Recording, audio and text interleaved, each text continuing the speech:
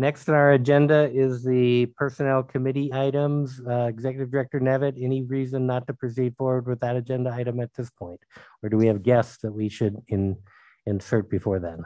We actually have a guest for this one, which is Jeff Turner, and I think he's still here. So yes, let's proceed. All right, and this one's also spearheaded by our chair of the Personnel Committee, Governor Stevens. Governor Stevens, shall we start with you? Thank you, Mr. President. And yes, just to make sure all the governors understand what we're doing here. Of course, we took up two of the recommendations that had been directed toward the Board of Governors from the climate survey. And as we took up the first recommendation, believing that the fourth recommendation on strategic planning is already underway, it occurred, I think, as we discussed it, we felt that first off, the Board of Governors had never really had a direct presentation on the survey itself, to then have a conversation regarding the survey, and to also find out what the staff has done in terms of the recommendations before. So you have, first we will hear from Jeff Turner, then we'll hear from Director Nevitt and her team as she so determines to speak. And then we have a proposed draft regarding recommendation number one. It is not my intent that we take action on it, but instead have comments from the Board of Governors on it, so we can finalize that. But you will see that draft in the materials, and that draft are two documents that were put together. And I want to thank both Governors Angeville and Williams-Ruth for the work they've done, as well as a very thoughtful piece that was provided by Governor Higginson. And I want to thank Governor Higginson for submitting that. And that's all regarding recommendation one, which has a lot to do with governance, but really how we relate, whose duties are what, how do we proceed? And it's a question for the staff in terms of what's the appropriate conversations that happen, and how do they happen, and whose roles are what. So with that, Mr. President. Thank you, Governor Stevens. And then shall we turn it over to Mr. Turner? Thank you. Good morning, everybody. I am going to spend about 15 minutes with you today to do a high-level summary of some of the key findings and themes and recommendations from the climate survey. So I will share my screen and work through the information, as I said, in about 15 minutes. Thank you.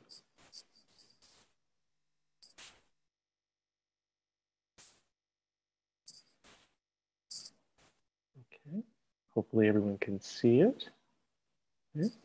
Okay, I think it's on the screen now, if I'm seeing it correctly.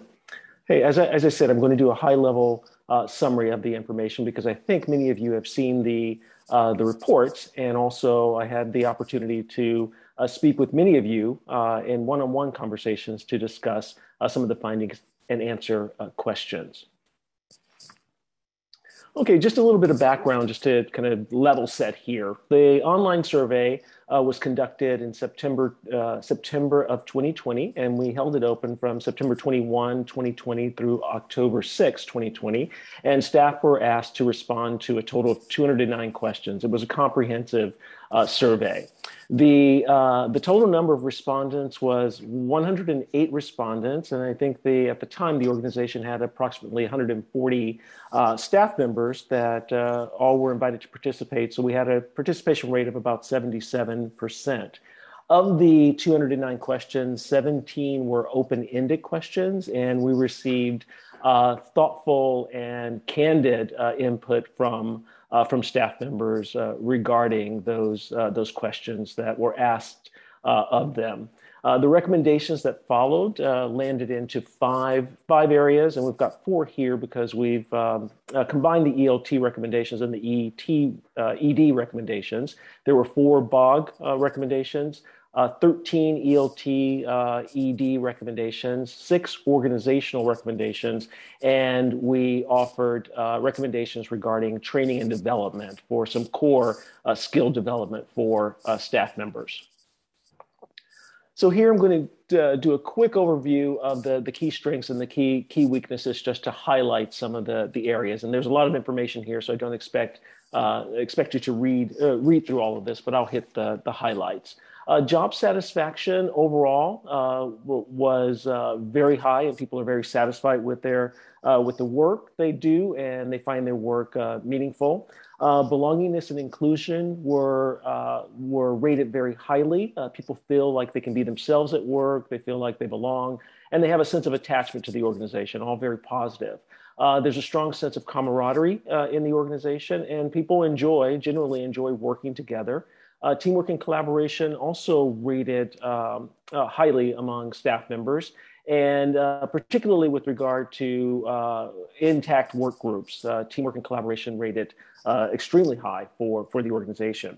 Interpersonal communication between teams and work groups seems to be a positive perception in the organization, and so these are things that we can certainly capitalize on going forward. Staff relations, most people said that they trust their coworkers and they feel like they're respected by them as well. Performance expectations in the role, most staff members, or majority of staff members, felt like their goals and objectives for their individual jobs were clear and they were understood, and they understood their priorities. And then finally, a strong majority of staff reported that they were clear on how to best perform their tasks, although there were some issues with regard to IT resources and technological tools. And I think part of that, as we sort of unbundled that a bit, that was a bit COVID related, right? The pandemic related, that people had to move relatively quickly to change their workplaces and other ways of doing work. Some of the key areas of opportunity were many as we looked through the information. Morale, staff reported that morale was low. They cited a lack of confidence in leadership and the BOG as the primary driver. They say that they felt that or perceived that the BOG betrayed WSBA's values and norms, and they didn't feel like the leadership overall advocated on behalf of staff. With regard to conflict, many staff disagreed that conflict was handled or resolved well in the organization, and things seemed to linger on with regard to conflict, and things were not resolved quicker and understood by staff members with regard to the resolutions. Planning and decision-making, staff indicated that decisions were not handled well, along with the understanding of who had certain decision-making rights in the organization, and understanding also the impacts of certain decisions on departments as well as individuals.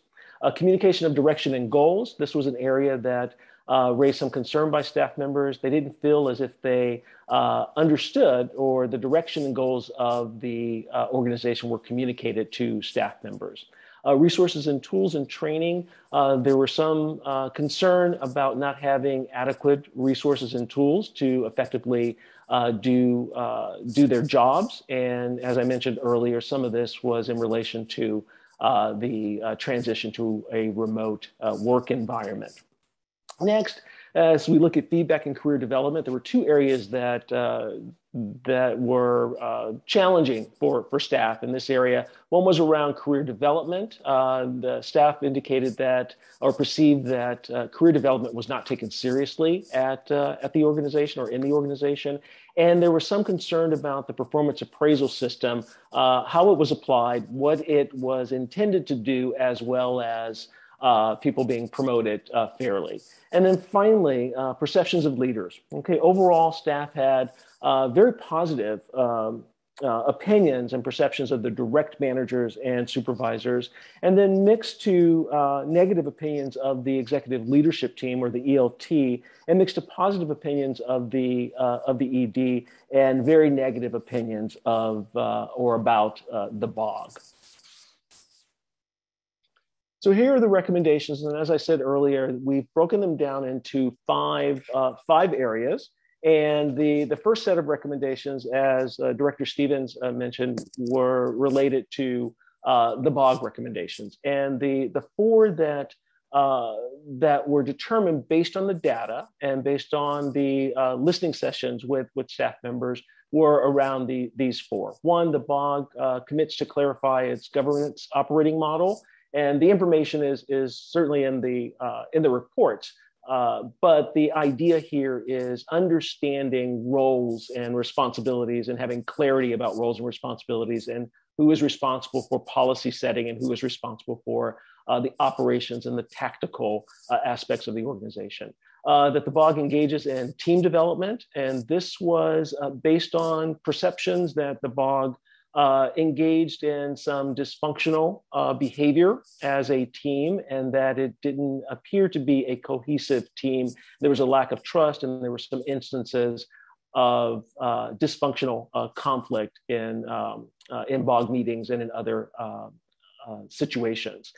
Three, the BOG commits to engage in facilitated dialogues with staff about strategic matters in the organization. And this was to, the staff perceived that they weren't hearing where the BOG was going and the direction, and wanted to understand the direction of the organization and what the future would hold for the organization. And then fourth, that the BOG engages in strategic planning. And as I understand that you are already underway with that effort. With regard to the ELT, the executive leadership team, and the ED, there were some similar recommendations here as well, that the ELT engages in team development. There was a perception that the ELT was not operating as one team, that it didn't have a unified voice in the organization and didn't move as a team to move the organization forward. We recommended also that the organization implement a change management initiative to influence staff mindsets and behaviors. And we recommended this because we wanted to help the organization articulate the what and the why behind the efforts that were underway, and build awareness, create desire, as well as provide the tools and resources that people needed in order to create the type of environment that the organization wanted to or wants to create. We recommended also that the ELT adopt an enterprise leadership approach to management, really breaking down silos between the functional departments, and think about what the organization needs as a whole, and how do decisions in the organization impact the whole, and as well as functional decisions to move the organization forward. Number four, that the ELT develops and operationalizes strategic priorities. This was obviously directly linked to and aligned with the idea that the Board of Governors would set the direction for the organization and the strategic priorities, and the ELT would develop and operationalize those strategic priorities appropriately. Number five was the ELT reviews and updates performance appraisal processes and structure, and that's self-explanatory, I think. Six, the ELT should review and update promotions and reclassification processes. As I mentioned earlier, there was some concern that these processes were not equitable in some ways, and that there was a bit of a perception, rather, of favoritism with regard to promotions and reclassifications, and they may not have been properly handled in the past. Number seven is that the ELT establishes efficient and empowering decision-making processes, and I think you'll hear a little bit later from Tara and Glynis that work is underway, but it's really thinking about how are decisions made in the organization, right? What's the process for making decisions, and how are they communicated? There was an indication or perception that things would happen in the organization or decisions were made and not everyone knew about them. Number 8, ELT develops an outreach and communication plan to make sure that information from the BOG throughout the organization was clearly communicated. People were engaged in the information, and that it was shared widely throughout the organization. 9, review available technological tools. 10, ELT administers pulse surveys to all staff to check in along the way to see how things are progressing or not, and make course corrections going forward. And I think some of these are underway as well. That the ELT and HR determined the WSBA HR philosophy, and this was twofold, as you'll see in the report, or as you've seen in the report. One was to think about the idea of the administration, development and administration of HR-related policies. The other was to work on behalf and work with the staff in order to create the type of culture and environment where people feel that they belong, they feel like they can thrive, and they feel like they have a voice in the organization appropriately. Number 12 is that the ELT reviews and updates their career development strategy, and that connects obviously to some of the findings that we talked about earlier. And then last, that the ED commits to communicate strategic priorities to staff clearly and frequently, and commit to providing regular updates about the ELT, the BOG direction, priorities, etc. The organizational recommendations, we recommended 6. And to advance these recommendations, we recommended also that the organization create a climate and culture team consisting of a cross-section of staff members at all levels in the organization to play a part in this effort. And that ties to the change management effort that I mentioned earlier. So here are the 6 that we recommended for the climate and culture team to own, if you will, or to play a part in. 1, the team would serve as culture and climate ambassadors, meaning that they would help talk about and lead some of the change, culture change and climate change efforts in the organization, and provide connection for the organization.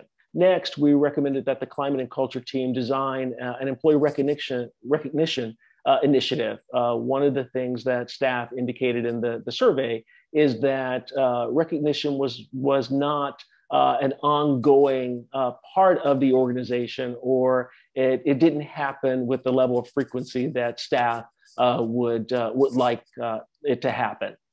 3, the climate and culture team would design and implement a mentorship program, particularly for those new members to the organization, so that they can understand the climate and the culture, and to understand how things are done in the organization, and understand where the organization was and where it's going as part of the plan going forward.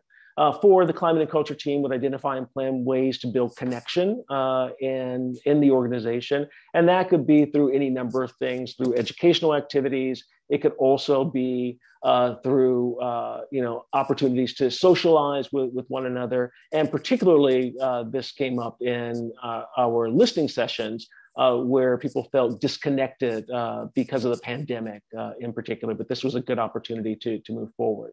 And then 5, the climate and culture team would personalize the onboarding process to make sure that people felt like they were a part of the organization early on, so that they could feel engaged, they can feel like their talents are valued, and that they could hit the ground running, if you will.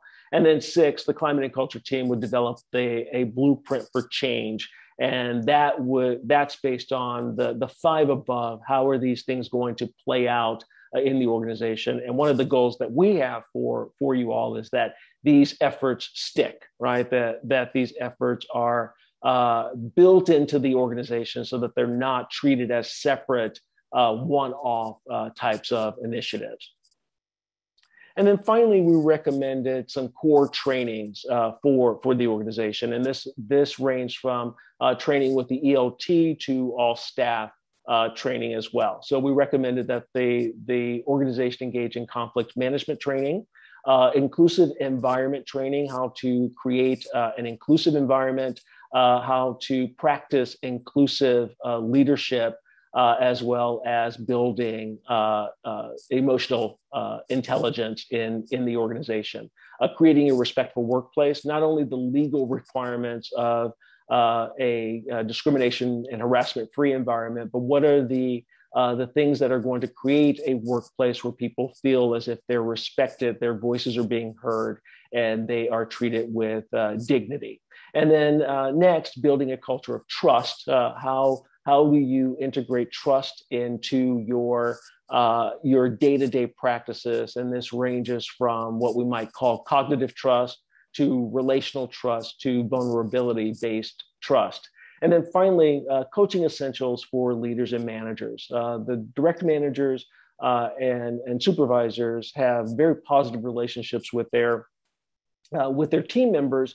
And then how do we integrate that throughout the organization so that leaders are functioning not as people that simply direct work, but they're helping people build skills, and they're identifying opportunities for individuals to develop and to grow. So that is the high-level summary and overview. You have all of this information in your in the two reports. There's a summary report, and then there's a longer report that is available. And that's it. And I think I see Director Stevens has raised his hand.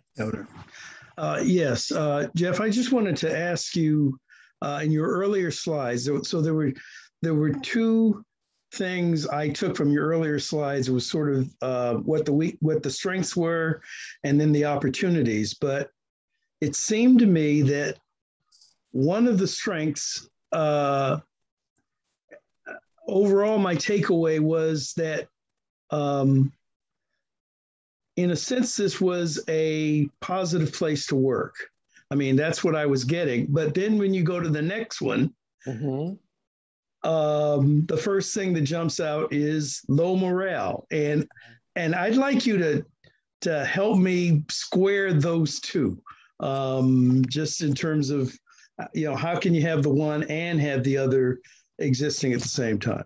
Okay, it's a great question. So if we go back, and I'll be quick here. If we go back to job satisfaction, people felt overall very satisfied in their overall employment in the job. They like the work that they do, and they believe that the work is meaningful. Right? They believe that the work is meaningful. And let me add to that also, the relationship with the direct manager or supervisor was very positive. And as we know, that what influences people's satisfaction and their desire to stay often is related to the relationship with their direct manager and their work group, their immediate work group. But when you start to think about the organization as a whole, right, and you start thinking about the organization as a whole and thinking about leadership, right, and this is at three levels in the organization. It's at the BOG level, at the ED level, as well as the ELT level, that people were less confident in the organization, right, that I'm doing my job, and I do it well, but I'm less confident that the leaders are moving us in the direction that I understand, that I appreciate, and that I can follow these leaders. And so that really influenced how people felt morale-wise, right? So as we said here, they cited their lack of confidence in leadership, the BOG in particular, and then they don't feel or perceive that the BOG was living the values and norms of the organization. So it's not clean cut. They're intertwined, but when we get away from the direct manager, there's less positive feelings about the organization. And I can't see everyone's hand, so I see one hand. Yeah, Jeff Turner, I'll go ahead and just call on people as they raise their hand. Thank you. Governor Sayani. Yeah, I mean, I guess I'm looking at those two slides back to back, and I mean, my interpretation of this is that the staff itself feels comfortable with each other. They have a great relationship. They like the organization they're working for.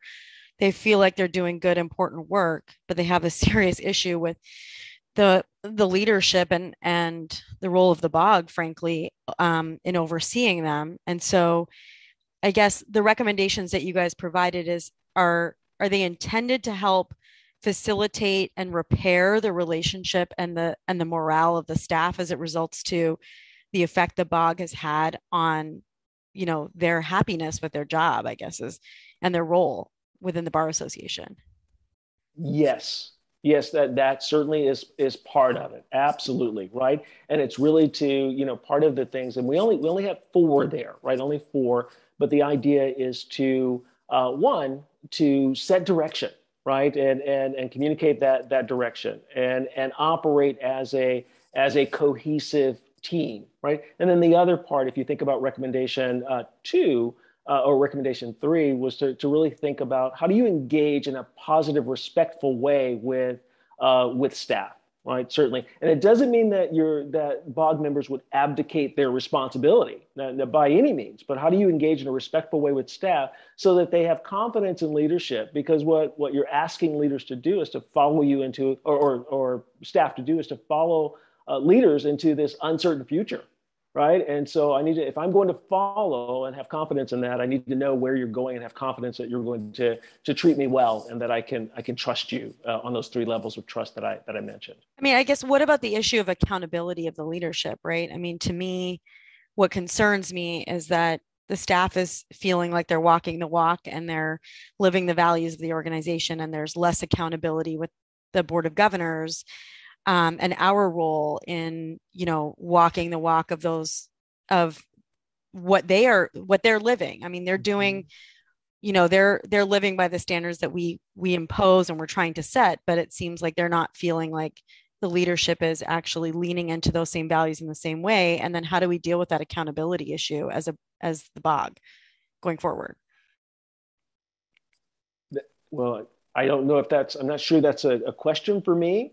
I will say yes, and the idea is that if you become a cohesive team, right, a team of leaders, right, a cohesive team of leaders who role model respect, who live a team that lives the values, that you will hold each other mutually accountable for that. Right. And it takes work, right? It takes persistence, and it also takes, fellow BOG members as well as, other members to say, you're doing a great job here or not. Right. And this is not the type of behavior that we are going to role model for the organization. Okay. Thank you very much. If there aren't any additional questions, I will hand it to Tara and to Glennis. I certainly appreciate hold on. There are different some more questions. Some people in person, and so that I'll kind of continue to monitor this. And I encourage anyone who has questions to raise their virtual hand or actual hand. Governor Grabicki. Jeff, I think that pretty much everybody on the BOG knows why the BOG is getting the reviews that they are from the staff. I think that's pretty clear. But I, for one, don't understand what the problem is with the executive leadership team and what the problem is with the executive director in the eyes of the staff. What is it specifically that they are complaining about? What is especially the executive leadership team? Are they dysfunctional? Do they not get along? What's the issue there? I think, and just a few things. I think a couple of things were happening with regard to the executive leadership team. I think it is a new team, or it was a relatively new team, and it had not come together, and it come together as a cohesive team with voice and direction. I also think, candidly, that part of the challenge is that the direction from the bog was not always clear, and the executive leadership team and the executive director could not communicate a clear vision and direction for the organization. So it feels a little disjointed. And that's based on the data and some of the responses and the open-ended questions. I think that was a primary concern.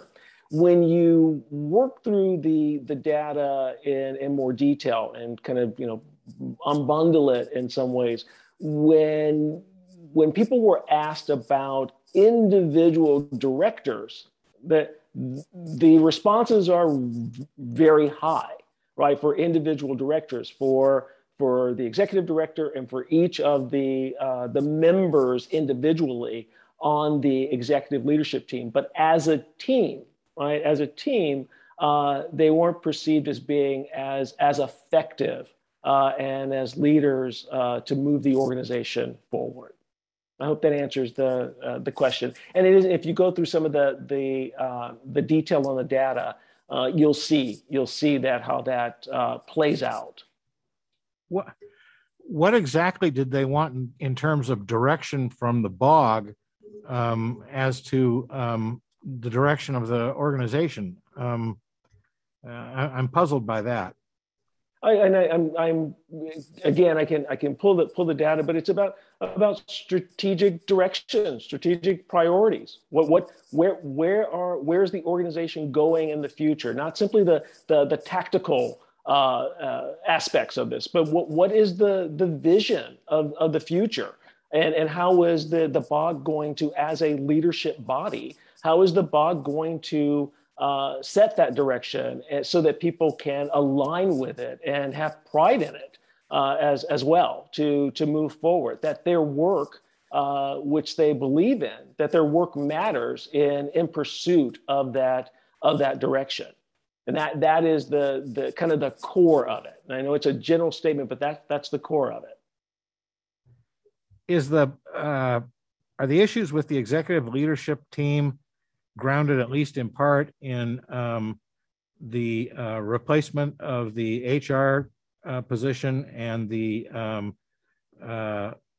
departure of the COO and replacement with a CFO? No indication in the data that was a core issue.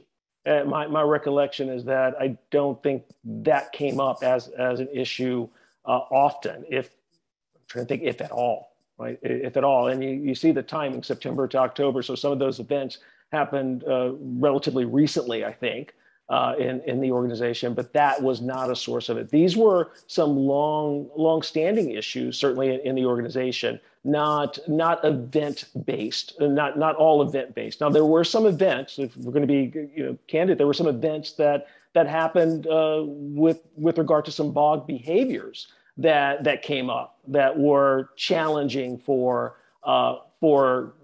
staff members, that they felt like they weren't handled well. And I'm sure you all are aware of that. Those types of things came up, but these have been long-standing type issues, feeling that there's a lack of direction, that conflict is not handled well, that they don't have all the resources and tools, that the communication of direction and goals has not been clearly developed and articulated and cascaded throughout the organization. Thank you. I, for one, am puzzled by that particular part, given all that we've done, everything we've enacted, everything we've embraced, but maybe that's just me. Thank you, Governor Grabicki. Any other questions for Mr. Turner? I've got one. Governor Peterson. Mr. Turner, is this a job description problem? Help me understand, if you don't mind, the question.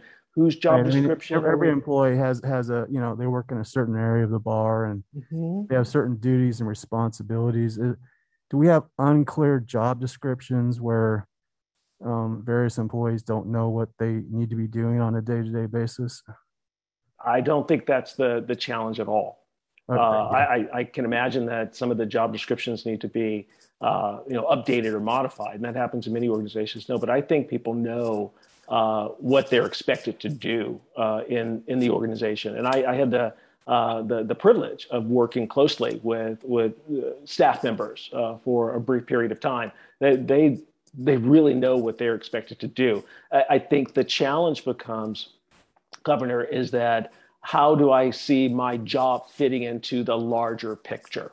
Right? How do I see my job fitting into the larger picture? Is what I'm doing and what I'm doing, trying to do my very best at, is that consistent with where the organization wants to go, where our leaders want the organization to go? That's my take on that. But I don't think it's an individual job description issue at all. All right, thank you, Mr. Turner. I don't see any other hands. So why don't we move on? There's a second component to this discussion. I understand personnel committee recommendations, and I've got Governors Angevel and Governors Williams. No, Mr. President. No, Mr. President. The next part is actually hearing from the executive director and the leadership team on what they have done. Okay, that is not on our agenda. But Really? All right. Well, Executive Director Nevitt. Sorry, it's just part of the same part we're still talking about. So I'm going to actually turn it over to our Human Resources Director and Chief Culture Officer, Glynis Kleinfelter, CO, and she'll walk through a brief presentation on some of the steps that the executive leadership team, the climate and culture team, and the board have taken thus far in response to the climate survey. And she's also going to share the results of a recent pulse survey that we did to sort of see if these steps are making progress. Thank you, Tara. And thank you, Jeff. Rex or Shelley, can you pull up the presentation for me, please?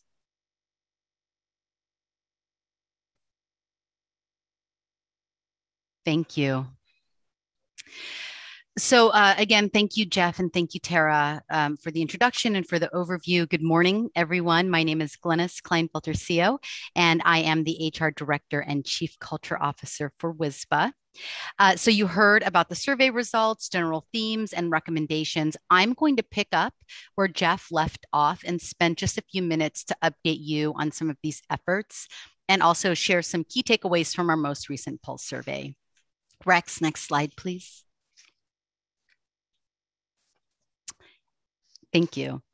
So following the survey last fall, several recommendations were adopted as action items by the executive leadership team, the executive director, the organization, and the board of governors. And I wanted to highlight just some of the work that we have been doing. So in the last 9 months, the executive leadership team has engaged in several initiatives, team development. We've had several sessions that were facilitated by Jeff Turner with work based on the 5 dysfunctions of a team model. The executive leadership team defined the why and the what of culture and identified 4 pillars of WSBA climate and culture, and they are excellence, unity, integrity, and joy. And one of the ways that we've communicated this with staff is through a video describing what this looks like at WSBA, and we do have plans for more engagement in the coming weeks. We talked a little bit earlier about promotions and classifications and how there was, some confusion about that. We are currently engaging in a full scope compensation study where we are reviewing the promotion process. We're looking at classifications, organizational structure, and how they link to performance evaluations. The ELT adopted and is currently using the RAPID model for decision making, and that seems to be going really well. And we also reactivated the operational leadership team, which is a group of WSBA leaders who will assist with the communication and execution of operational matters at WSBA. Reviewing tech tools, we have made great strides in the last 9 months. We were thrown into this world of remote work, and our technology we're evolving, and we're trying to find the best way to make work efficient. And one of the ways that we've done this is by consolidating some virtual meeting platforms. We've eliminated old technology, and we're leveraging existing software such as Microsoft 365 and GoToConnect. Administer a pulse survey. We talked about that a little bit. We just rolled out a 10-question pulse survey, which was followed by 3 listening sessions with staff. And I'm going to share some of those results later on. And finally, determining the HR philosophy. I was hired as the HR director and chief culture officer in March, and my team is working hard to fill some gaps and to streamline a lot of the HR procedures. And we're doing this while centering employee and organizational wellness and doing it through an equity intuitive lens. Next slide, please. So WSBA's executive director, Tara Nevitt, has led the executive team's efforts that I just went over. In addition to that, Tara has also prioritized communicating the executive director's priorities. And she's done this in a number of ways. She's rolled out executive director videos. These are monthly updates to all staff about what she's working on, what are some of our operational initiatives. I talked a little bit about the operational leadership team, and Tara ensures that there is a robust recap of all of our meetings and rundowns, and this is sent to various stakeholders. There were some organizational goals as well. So in response to that, the climate and culture team was established. This is a cross-departmental group comprised of 15 employees. This group was established at the beginning of this year with a charter and goals. Their role is to identify, recommend, and implement programs and events to create and foster the desired WSBA climate and culture. And some of the things that are working on include launching an ambassador program in fiscal year 22 as a way to improve communications, to enhance the new employee onboarding experience, and to establish multiple ways for staff to feel connected to WSBA and to bring issues forward. Additional initiatives will be developed over time, and that includes a mentoring program, sponsoring team building opportunities, and some social events as well. Next slide, please. And last but not least, the BOG. So the Board of Governors, especially the Personnel Committee, has been digging into the climate and culture survey results and the 4 recommendations that were made over the last few months. And at the last board meeting, the Personnel Committee presented a couple of action items. At the last board meeting, you agreed to take action on 2 of the recommendations. That was a commitment to engage in team development, and that's going to be rolled out later on this year, and also a commitment to engaging with staff. I'm happy to say that this has already started. Back in June, a group of governors joined the WSBA all-staff meeting, and I know that there are plans to have open dialogue with them in the future.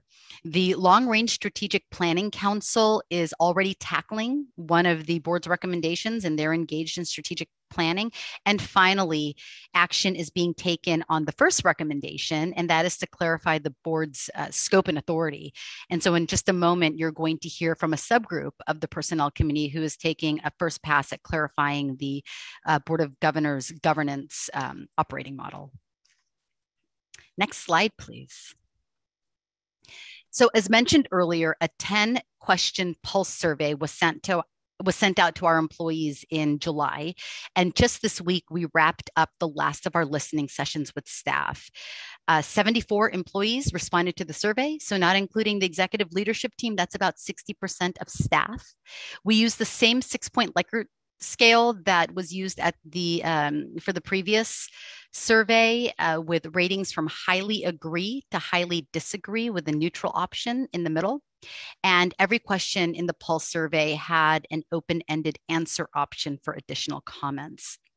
So we asked questions about the key areas of opportunity that Jeff identified for you earlier: morale, conflict resolution, decision-making, goal setting, and perceptions of leadership team. So the executive director, the ELT, and the board of governors.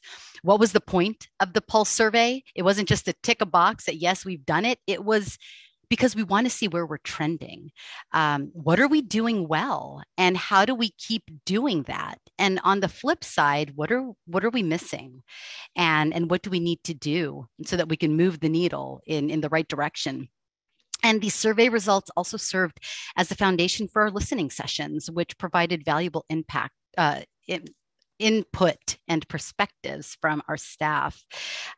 Something to note, I am in the process of conducting a full analysis of the Pulse survey and benchmarking it against the climate and culture survey that was administered in the fall. And I will be following up with a comprehensive summary in the next few weeks. And I also want to acknowledge that there are several factors that may influence survey results, such as the number of respondents and the fact that we have about 20% new staff at WSBA since the last time the survey was conducted. Next slide, please. So to answer the question that everyone is thinking, are we seeing improvement? The answer is yes, we are. So I want to pause there. We're seeing improvement. That's fantastic. Overall, compared to the results from the fall survey, we are seeing an improvement in these 4 areas: morale, conflict resolution, decision-making, and goals. So the percentages that you see is based on the number of respondents who agreed to some extent. So it was that 6-point scale. It was, I highly agree, I agree, I somewhat agree. And if anyone answered in that range, then that's the percentage that you're seeing here. So the key takeaway is there is improvement across the board, especially with morale. That figure doubled from 36% to 72%. Another thing to note, because I know we just talked about morale was a big category. The climate and culture survey that was administered in the fall, that was like 200 plus questions. And there were several questions about morale. There was one question, and this is an apples to apples comparison. Morale is high at WSBA, and that was 36%. And I don't want to confuse that with where employees said, I value my job, my work aligns with the mission, I love my coworkers, I love my manager. Those were all rated very high. But the question morale is high at WSBA had a 36% agree rating. Next slide, please. So perception of leaders. We asked a couple of questions about the executive director, the executive leadership team, and the board of governors. So the original survey had about 15 questions that asked things like, the executive director's priorities are clear, or I trust the BOG to fulfill their role, or the ELT does what they say they are going to do. The Pulse survey was only 10 questions. And the questions that we asked about leadership basically was, do you understand their role and are they fulfilling their duties? So the percentages that you were seeing here is an average of all of the ratings from all of the questions. So key takeaways, while feelings about the executive leadership team remained exactly the same, it improved by like 0.5%. We do see an upward trend with the executive director and especially with the board of governors. So perception has improved there. Next slide, please. So what are our next steps? As I said, I just wrapped up the last of our listening sessions, and I'll be following up with a comprehensive survey and some more key takeaways within the next couple of weeks. There are also plans to administer another survey in the fall.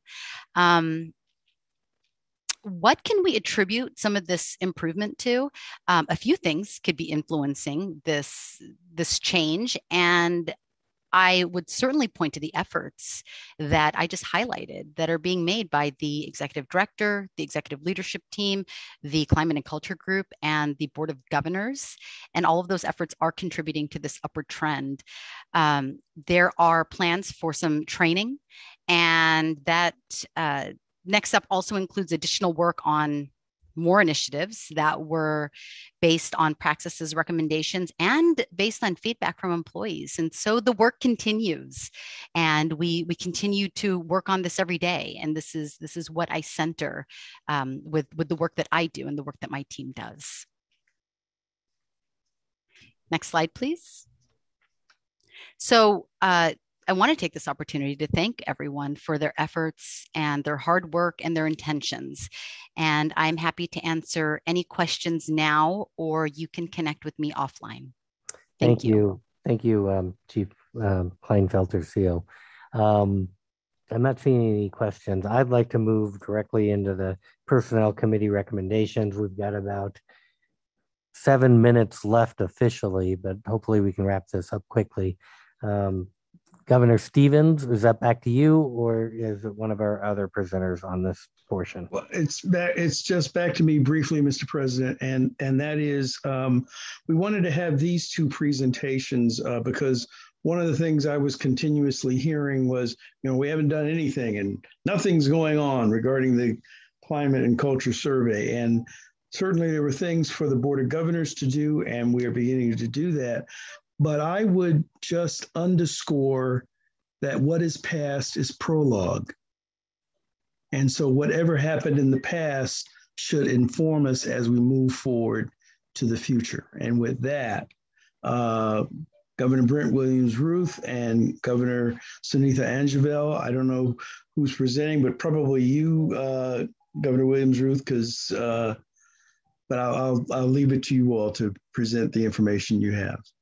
Governor Williams-Ruth. Thank you. Governor Angeville, are you actually on the line? I'm trying to see if I can find your button. Oh, I see. Okay. So speak up if I misstate. So the climate and culture survey subgroup started in the spring. And as we'd mentioned, we already brought forth issues that were addressed and passed at the July meeting. What is in your materials starting at page, pardon me as I scroll, I think it's 68. Yes, that's correct. Starting at 68 is a lot of the recap of what we just saw. If you haven't seen the chat, President-elect Tollefson asked for Mr. Turner's slides to become part of materials as well. And what we're looking at now and where we are is starting on page 70, because what ultimately has come out of the subcommittee that it's a lot of work to be done, and it's not all going to be done today because we don't have the time, but what is presented starts on page 70, and there's both the high overview of the roles and responsibilities, and then as we go into an actual delineated list. And the idea is that we'll have for lack of a better term, make the sausage meeting, where things that are in attachment 2, starting at page 75 of the materials, can literally be moved around to different, like if there's something in the president's column that somebody believes should be in the president-elect column, where the idea is that there's just going to be a work meeting where someone makes the motion, it gets seconded, that we move signed law clerk program certificate with law clerk board chair. The first thing that my eye saw, I moved to have that removed from the president list and into the president-elect list. We can debate it, we can discuss it, we'll take the vote, and if it passes, it gets moved. If it doesn't, it won't. And so this really is just the presentation, if you will, and we hope that people will take time to go through and look at this, and we can really create what the BOG believes are the different roles and responsibilities for individual places. And the work that was created is meant to be marked up. This is really just a draft. It's neither Governor Angeville nor I, nor Director Kleinfelter CO have any belief that what is presented is going to be the final passed product. But we needed to start somewhere and then move forward with all of us here. And we even chose not to do this at the Personnel Committee because at the end of the day, it's going to be passed by the majority of the entire BOG.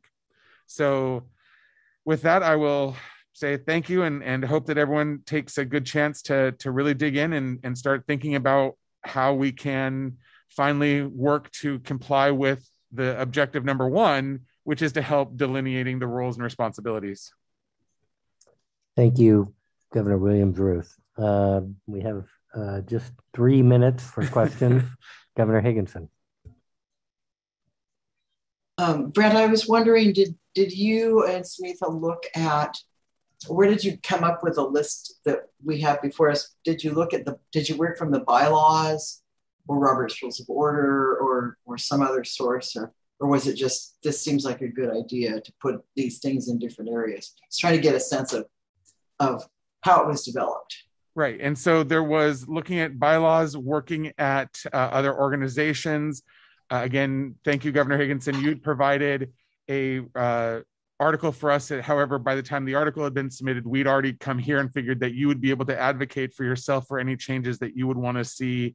Because we wanted to, by the time we got your input, we were already down to the point of refining what was being presented and figured that any specific, rather than trying to glean from the article what you thought was most important or moving things around, we would just allow that to happen through the motion process. But we looked a lot, like I said, we looked at Oregon's, they have a lovely public document that we used and looked at. And then just a conversation as to where we thought things would be best. But we tried to pull from our existing policies, procedures, bylaws, and really just put it all into one place that will make it easy for people to know. Thank you, Governor Williams-Ruth. Governor Stevens, we have about 1 minute. That's okay, Mr. President.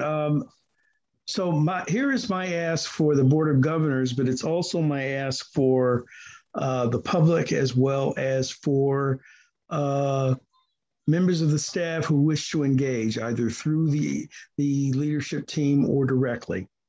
And that is, we'd like to know your take on this delineation, and we'd like to know your reaction and response. And I'm especially talking now to the staff because they had these recommendations. We've done this pulse survey. I'd like to make sure that what we are doing is at least hitting the side of a barn. And having said that, I have a bias. And my bias is, so I'm going to be straining to figure out how we can simplify this to 4 or 5 key themes in each area. And that is simply because the longer your list, the less you really remember what's on the list. And you have to keep going back to the list. So it's kind of what's behind the list, what's the summary behind the list in terms of what those relationships ought to be. And that's something that I hope to take up.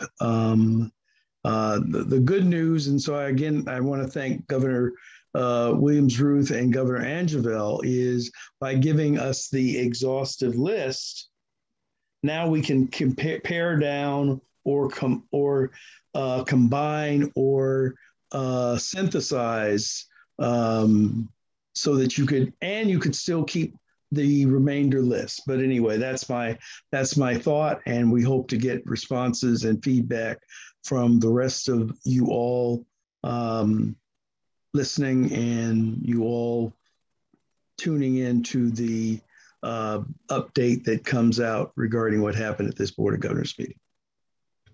Thank you, Governor Stevens.